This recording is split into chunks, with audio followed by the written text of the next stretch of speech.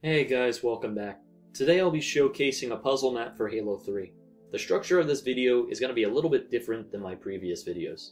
First I'm going to give a brief overview of the map, and then I'm going to show a walkthrough of all the puzzles.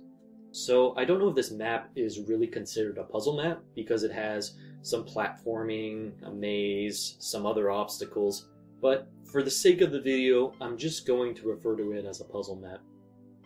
Back in the original Halo 3, I used to make a bunch of these maps. Unfortunately, none of it carried over from Halo 3, so I decided to remake a new one for MCC a couple years ago. And that's the map that I'm sharing today. There's two versions of this map. One of them is the intended way of playing, the other is kind of an easier version of it. The intended version of the map is called Weasel Formula. Now, don't ask me what Weasel Formula means. Just don't ask me what the name means. I do not want to explain it. I just want you to know when you're playing the map, you're going to be like, oh, a real weasel made this map. What a funny guy.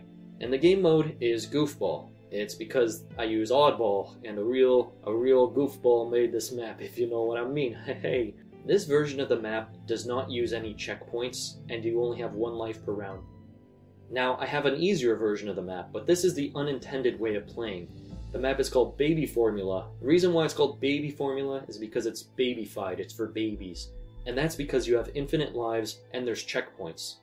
The game mode you're going to want to use is Goofball Easy, and easy is in brackets because it's easy. You can actually play this map with friends. In fact, it's encouraged that you do.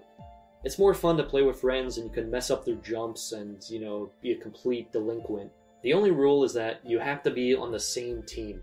And the reason for this is because if you go into these jump maps that you see online, a lot of the time it's players just killing each other for no reason and not playing the map properly, so this is to avoid all of that. Just a quick overview, the map is split into these sections. It starts with this platforming area that's pretty simple but has a lot of little tricks to it. The next part is a maze that has teleporters. Some of the teleporters lead you to either of these two rooms, or it leads you somewhere else in the maze. The next part is an underground hallway with these traps in the walls. They're pretty obvious. And then the next part is back in the sky, and it has grav lifts.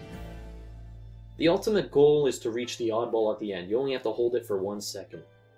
Now, if you're interested in playing this with friends, and you don't want to be spoiled, I recommend you stop watching the video now, and you go try it out.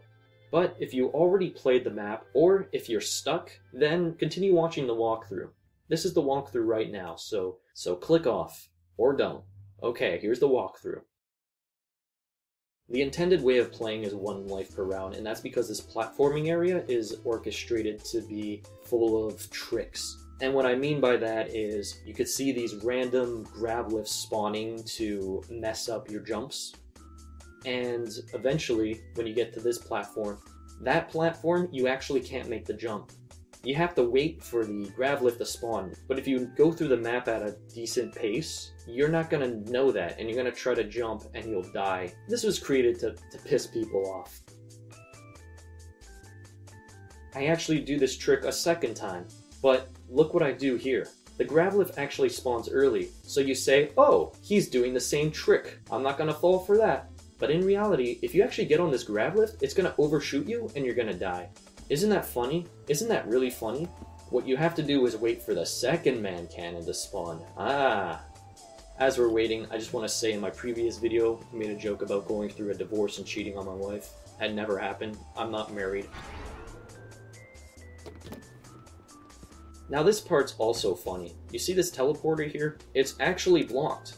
So if you try to go through it, you'll actually fall to your death and die. What you'll want to do is get the sniper and actually unblock the teleporter. If you're playing on the easy version of this map, this is actually the first checkpoint. Next is the underground maze. As you could see in this room, you could see the warthog through the glass. This is a pretty simple puzzle. You just have to go through the maze, go on the opposite end, and then blow up the fusion coil. The explosion will push the warthog up against the wall, and then you could interact with the turret and go through the wall. The next part is the underground obstacle thing. It's very easy. So this is how I used to build these trap walls, and I found out now there's a better way that looks a lot cleaner and less obvious. It's too late, and I am not remaking this map. This last part is fun to play with friends because you could accidentally kill your teammates behind you. It's pretty funny.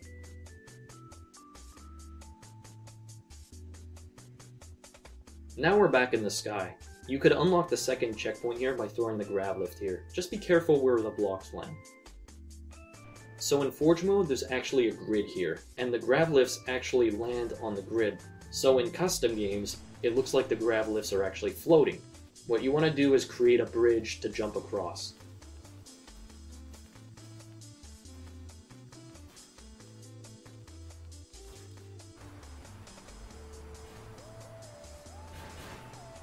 If you can, you should save a grab lift for when you get to the other side to make this jump.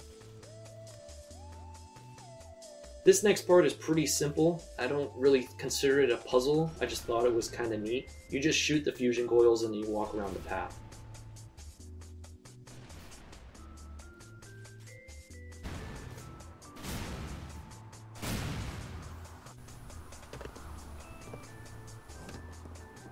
And that's it, now you've collected the oddball. That's great, I hope you're proud. Round over. That's it for this video. I'm going to be releasing another puzzle map video for Halo Reach, and after that I'll be focusing on Halo Infinite maps. Thanks for watching and have a good one.